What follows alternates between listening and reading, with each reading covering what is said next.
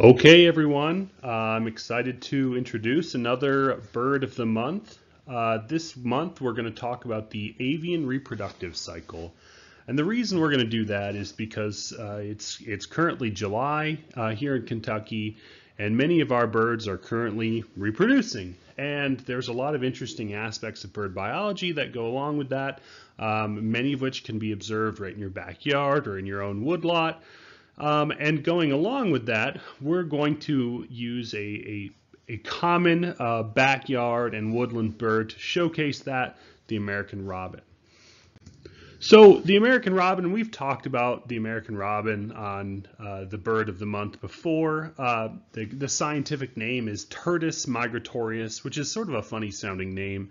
Turdus is basically the Latin word for thrush, and the American robin doesn't necessarily look like other thrushes, which are typically brown and spotted, but it is. They're long-legged birds that like to spend a lot of time on the ground, and the American robin certainly fits that description. And of course, migratorius is a fairly straightforward term. Here in Kentucky, our American robins can be found in the state all year round, but especially in some of the higher elevation areas, American robins are pretty hard to find in the wintertime, or when you do find them, they tend to be in big flocks. So clearly the species is highly migratory. And American robins are well known throughout North America as kind of being this sort of symbol of spring, because in so many of the northern places, the birds don't occur in the winter or are very rare in winter. So their return in large numbers symbolizes the coming of spring.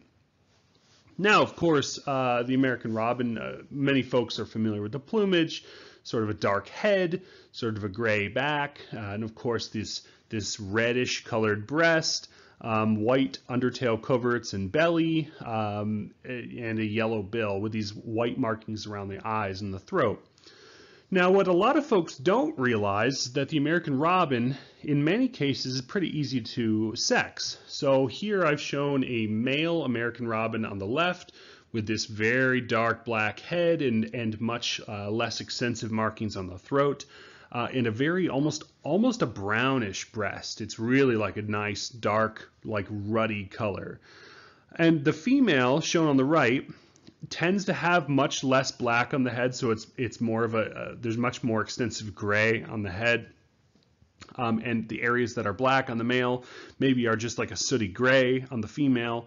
She has a lot more white on her face, just generally paler overall. The coloration on her back, so the gray is a lighter tone of gray, and of course on the breast we see it's a much lighter color of that reddish brown. It's more of like a brighter pale orange. So relatively easy species to sex. So there's like your party trick. You can amaze your friends that you can sex an American robin. Now, we've talked about identification visually and vocally before, but it's probably worth covering it again, just because it's it's a lovely sounding bird. So their song, which we hear throughout the spring and summer, is this rich kind of like almost slightly metallic, kind of rolling, cheerily, cheerio, cheery up, cheerily, cheerio.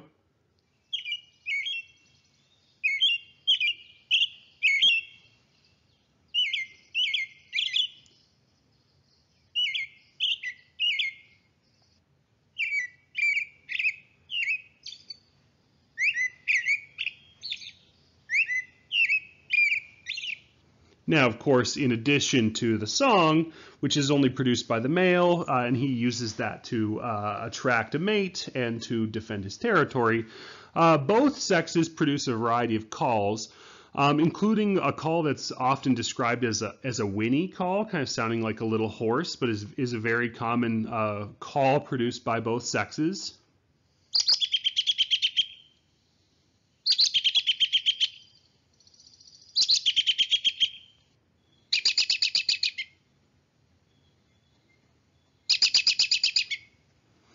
Now, in addition to those calls, if they're really, really agitated, they'll make these really sharp peek, peek, calls followed by tut tut tut calls. These are usually alarm calls if you're disturbing a nest or a fledgling or something like that.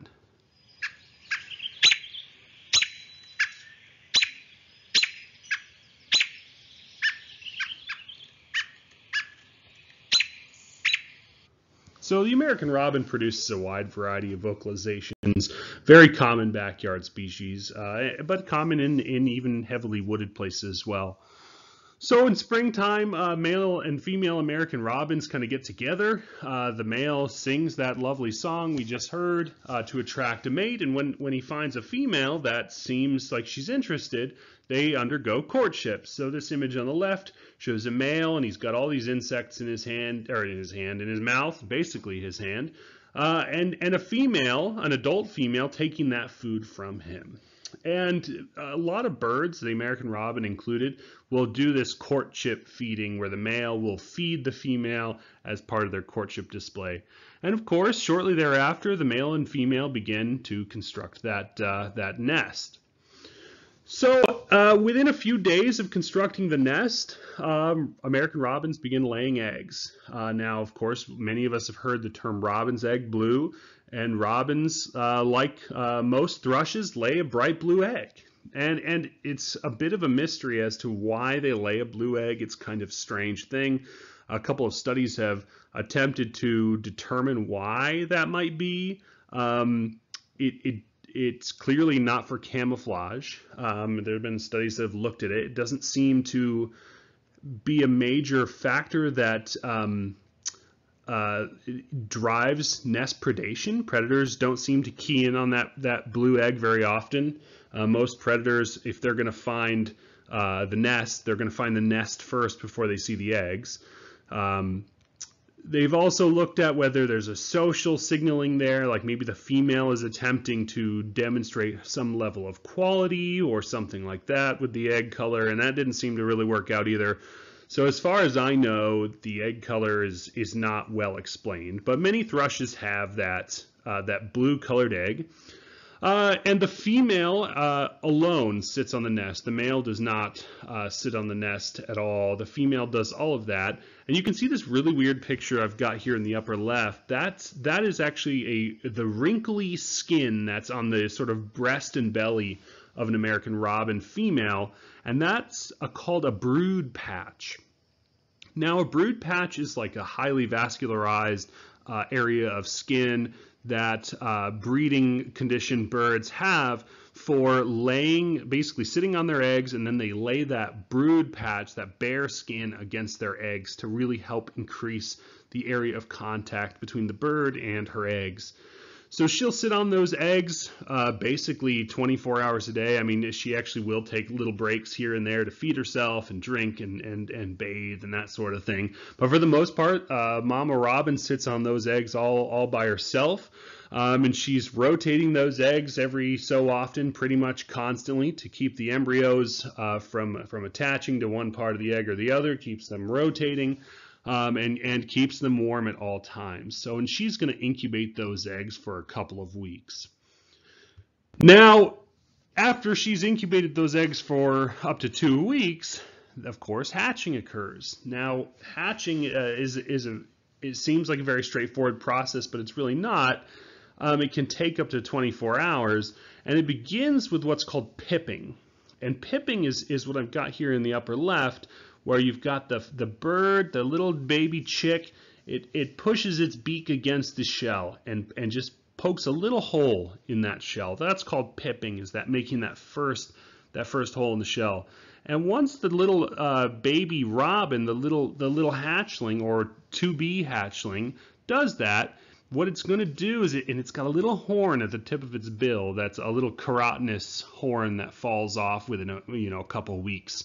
But it's got this little horn that's called an egg tooth, and it uses that little horn to basically make a path all the way around the egg, which is what I've kind of shown in this middle picture, to basically pop the cap of the egg off in one big piece. So you can see this little bird on the right's doing the same thing, basically created a little path all the way around the egg. It basically unzips the egg and pops out.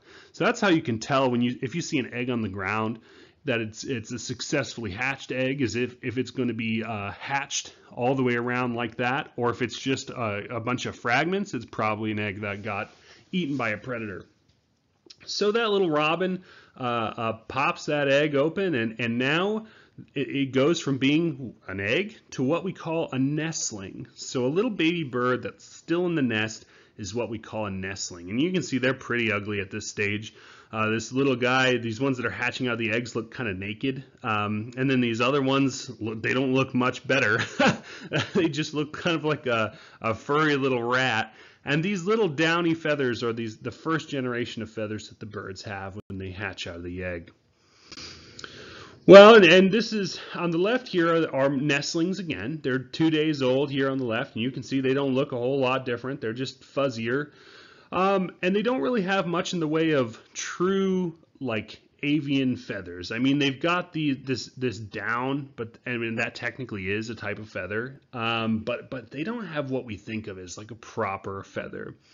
But by day 7, and they almost look more ugly at day 7. You can see that they're getting these like dark areas on their back and these kind of little needly looking things on their wings. Well, those are what we call pin feathers. So those feathers are growing in, and they're in that little shaft, and that shaft contains the growing feather.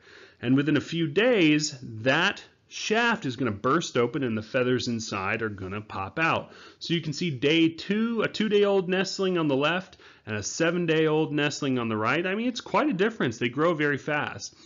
So let's look as these nestlings continue to grow.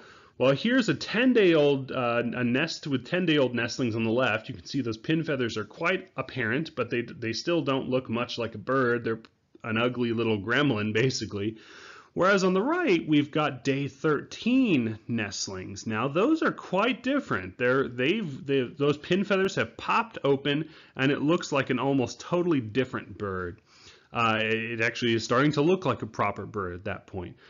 Now, a key thing here is on the left and right, these are both nestlings. These are birds that are in the nest. They don't really do anything but beg for food and poop.